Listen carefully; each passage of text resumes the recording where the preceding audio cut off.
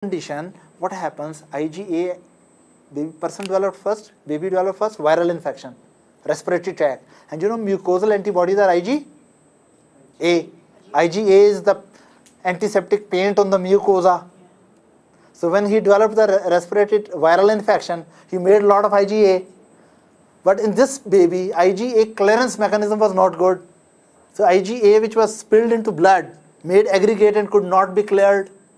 Normally, it is the duty of the liver to remove It is duty of the liver to remove the IgA aggregates from the blood. So these aggregated IgA deposited in multiple areas. When they developed under the skin, complement stimulated inflammatory lesions, rashes. When these deposits develop in the GIT mucosa, abdominal cramps. When these deposits were there in producing inflammatory lesion in glomeruli, what was there? Proteinuria. Is that right? When these deposits are caught into lymph node, generalized lymphadenopathy, it's so easy to explain. Such deposits love to bind with pleural membrane and pericardial membrane, so sometimes they may develop pleuritic pain and pericardial pain. Is that right? And in few days, liver will eventually remove these IgA aggregates and baby will be okay. And after a few months, he again developed the respiratory tract infection, and again that is followed by all these things. Is that right? So Henoch-Schönlein purpura. This is another dysfunction, that IgA aggregates were not removed from the blood. Am I clear? Right? Now, let's talk about how alternate pathway was activated. We were discussing it last time, and this is suppose endotoxins or IgA aggregates. Right? Now, who will bind here directly? Yes. Do you think you need IgG, IgM? No. In this case, what will bind here? C3, B will be there, and what will be left away? C3A. Is that right? Now, C3A goes away, C3B is deposited here, and with deposited C3B, another protein comes and bind. What is that protein? Yeah, that is called, very simple name, B factor. B factor. And as soon as B factor touches, it breaks down to BA factor and B factor. So what remains there with this B factor? What is lost here? BA factor. These two together act as C3 convertase. So they activate one more molecule of C3. So what is there? Yeah, another C3B deposited. C3B deposited, and what has gone away? C3A. Is that right? Now all three together act as C5 convertase, and they activate C5, and what is lost? C5A. What is left behind? C5B, and what will bind with it? 6, 7, 8, and 9, and they will make perforations and kill the bacteria. Am I clear? So this was your classic pathway. This is your alternate path. We know the pathways. Now we have to see how they are regulated. This is the real topic which I wanted to discuss. How they are regulated. The very first factor for regulation of especially classic pathways, the presence of antibody. Presence of antibodies.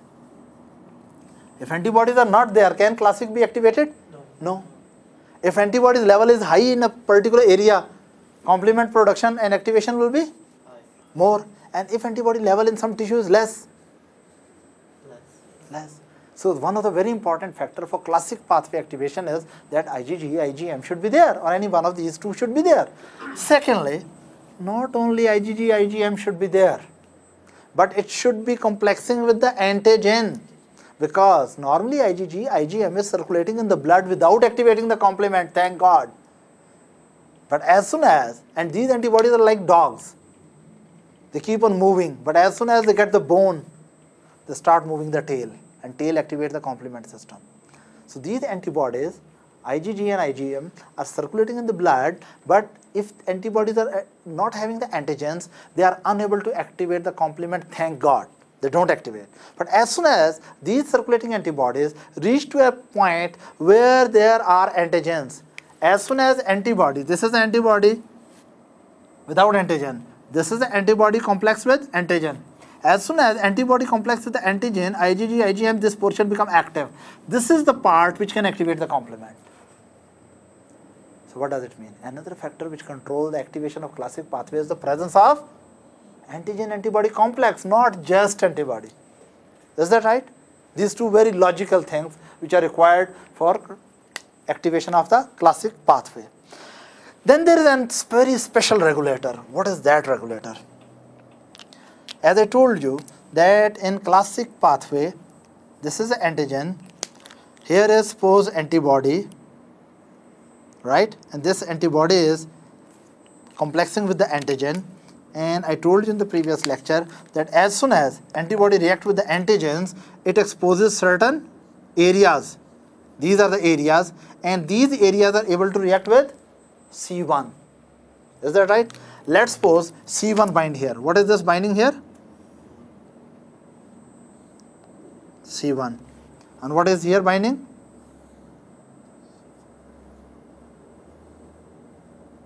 C1. Am I clear? Now, as soon as C1 start binding here, it activates is proteolytic activity. What is this? Proteolytic activity. Is that right? But there is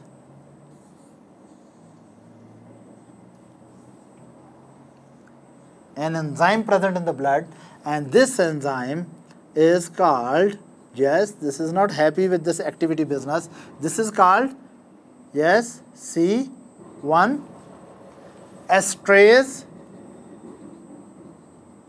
inhibitor. What is this? This black enzymes or black proteins inhibit the activity of C1. So they are positively regulating system or negatively regulating? Negative regulators. So all of us, thank God, have sufficient amount of C1 inhibitors or C1 esterase inhibitor, so that there should not be inappropriate activation of classic pathway. Is that right? To really activate the classic pathway, there should be so much C1 activated that C1 inhibitor should be overwhelmed. Let me repeat it. If really there is a lot of antigen and there is severe stimulation and the antibodies, then antibodies will produce so much C1 that they will overwhelm their or overcome their inhibitor. Only then pathway can move forward. So it means there should be lot of C1, so that first it neutralize the C1 inhibitor. Only then it can activate the pathway. So we can say that C1 esterase inhibitor is the negative regulator of C1. Now you may be thinking, why Dr. Najeeb is so concerned about this, that your students should know that there is an inhibitor?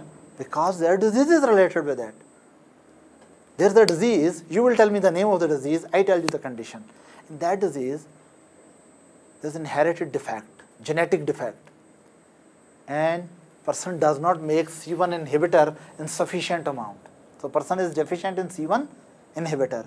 So such person who has deficiency of C1 inhibitor activity, classic pathway will be underactivated or overactivated? Overactivated, very natural. It's like a car without brakes. When classic pathway is overactivated, then C2A, 4A, 3A, 5A, all these are produced more or less? Yes, they produce more. And if all these products are produced more, these products can activate the mast cells. Mast cells have receptor for C3A, they have receptors for C5A. Mast cells are sensitive to even C4A. And when these things touch the mast cells start producing histamine and other products. So it means the person who has inherited deficiency of C1 esterase, he has unfortunately producing overproduction of the product of classic pathway, which may stimulate the mast cells, especially under the skin and under the mucosa. Because under the skin, mast cells are very abundantly present normally. And under the GIT mucosa and other mucosal lining, mast cells are present normally, physiologically, abundantly. So in such patient, mast cells inappropriately are stimulated under the skin and under the GIT mucosa. And what is there? They produce a lot of